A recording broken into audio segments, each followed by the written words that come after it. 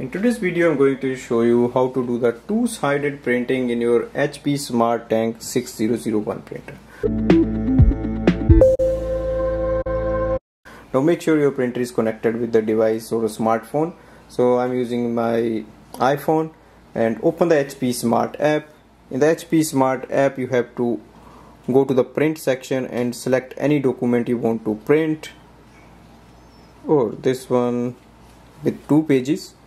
Now click on the print preview.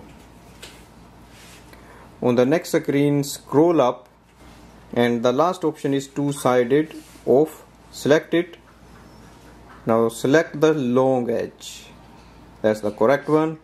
Go back and click on the print button.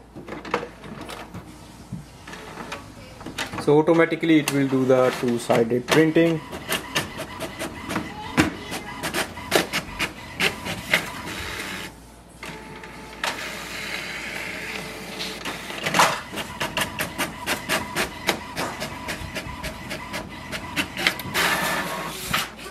So we can see here it has printed on the both sides. So this way we can do the two-sided printing with this printer. Thanks for watching.